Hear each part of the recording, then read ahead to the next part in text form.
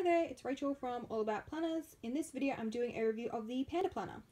So this video review has been highly requested by you guys. I keep getting hounded for emails each week asking when the Panda Planner review is going to go live. Here it is, finally got around to doing it.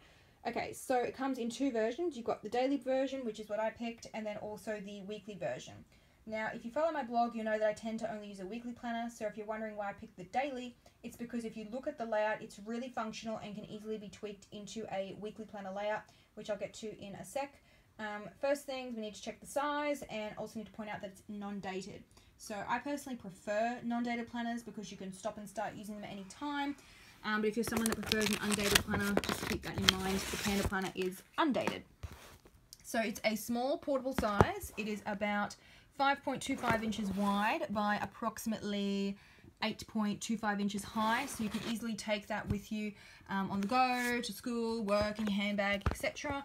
And even more so because it's super light. It doesn't weigh, I reckon, much more than my Kindle, probably because of the bookbinding. Now, I'm not someone that tends to go for bookbinding because the pages don't tend to lay flat. However, in this one they do. I've tested it with a couple and they do lay flat without you having to hold your hand there while you're writing. It's about 1.5 centimeters thick, so not too bulky, and it does have an elastic band if you want to keep it all closed. So let's have a look inside. So first things first, it tells you, will give you some tips on how to use the planner, which is always handy. I like when companies include that because it gives me some ideas. Then we go into the monthly section. So first things first, absolutely love this monthly calendar layout. So functional, well thought out, maximizes the space without being cluttered. Really, really like it. So let's start at the top. You can put the month, you've got space to put the days, starts on a Sunday, and then this little box here is super clever. Wish more planners would include that, a habit tracker. So rather than rewriting the same stuff over and over again, you just put your habit and then color in the little box. Absolutely love that idea. Wish that it included more per day, like maybe 2 or 3. However, if you wanted to, you could draw a line through each of these boxes and then track 2 habits, so color in the top for one habit and then color in the bottom for another one if you really wanted to create some extra habit tracking space. Then we have a lined sidebar.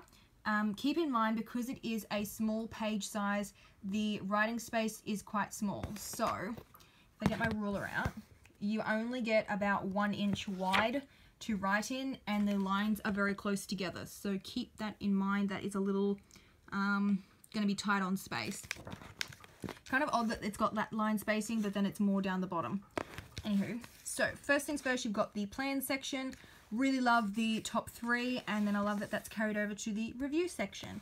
So not many planners include a review section. I wish that more did because it's very handy.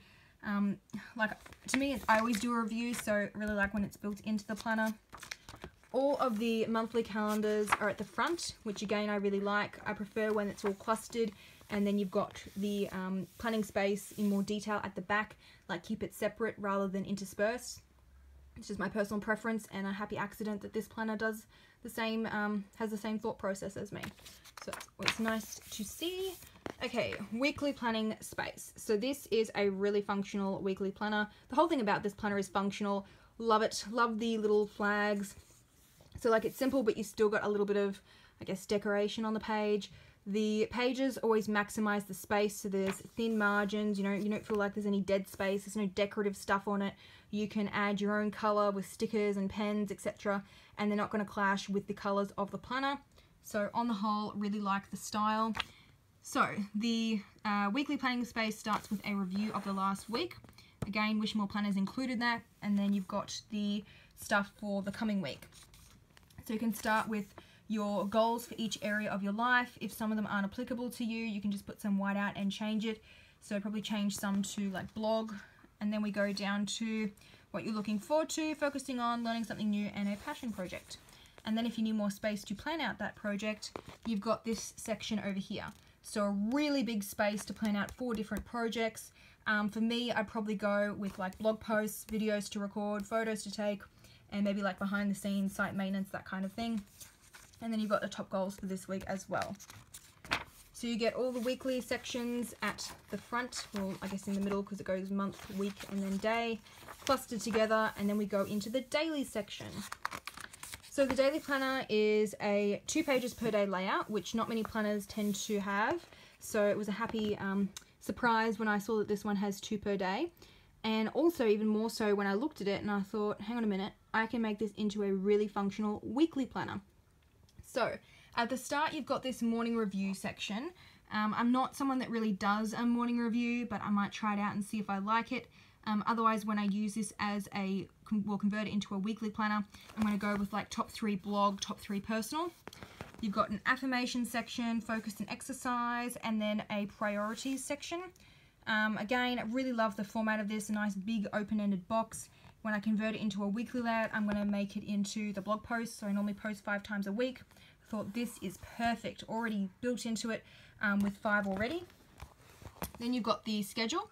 Starts at 6 AM and ends at 9 PM. You get 2 lines for each hour except for 9 PM down the bottom. If you're a night owl like I am, it's probably better when it extends further. However, I know most planners don't go beyond 9 o'clock, and some of them even start at 5 AM. I don't know about you, but I am like midway through my sleep cycle at 5 AM, so I don't really like when it starts super early. If you're of a similar mind, then you can white these out and do what I'm going to do, which is turn it into a jumbo checklist. So I was thinking like blog to-dos or work, and then maybe personal or trip planning in the task section over here. So if you do want to use it as a daily, you get the checklist built in, and you get 2 lines for each task. So if you've tried, well you probably have, I mean everyone's tried, the Erin Condren and vertical planners, and there's just never enough room to write the task. Like it's a tiny little column that's only like 1.5 inches wide. You can't write anything in there. It just takes up so much space to write one little thing. So I really like this, how it's a nice big wide column, and you get 2 lines for each task. And if you don't need 2 lines, just draw another little checkbox. So I really like that checklist, very functional. Note section, and then an end of day review, or I'll turn this into an end of week review. So very functional daily planner, and could also be a really functional weekly planner as well.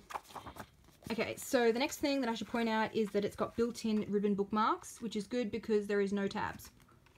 I'm not sure what the thing is with book-bound planners, but I'm yet to find one that actually includes tabs. It'd be great if they did, but when they don't, at least some of them like this one include the built-in ribbon markers, and as you can see, they're 3 different colors. So you could color code or go like, you know, month and then week, and then this one for your day. So I do like that there's 3. Super functional. So we've got all these daily planners, daily planning pages throughout. You get tons of them. And then at the very back, get excited guys, I did the pen test. So you've got the grid dot pages, and these grids are quite widely spaced apart. About, I work in centimetres because I'm Australian. So about 0.8 centimetres wide, which is quite a nice size box, not too small.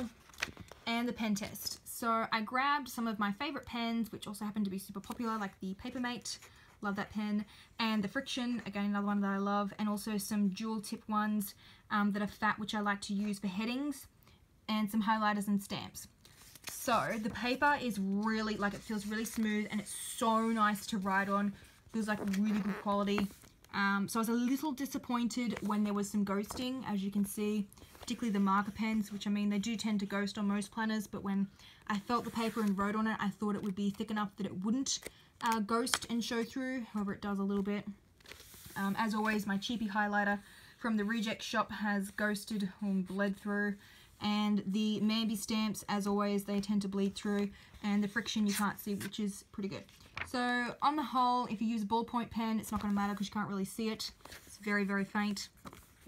But yeah, a little disappointed, wish there wasn't as much ghosting, but the paper does feel really smooth to write on, so at least it kind of makes up for it in that way.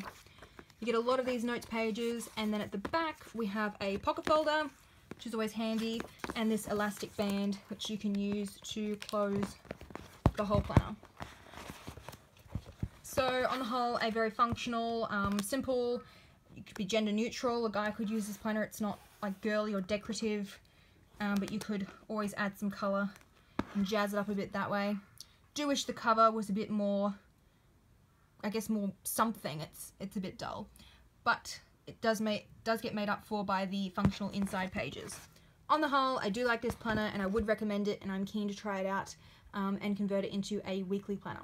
So I'll include the link below to the blog post, which will have pictures of the planner if you don't want to rewatch the video but you missed what a page looks like.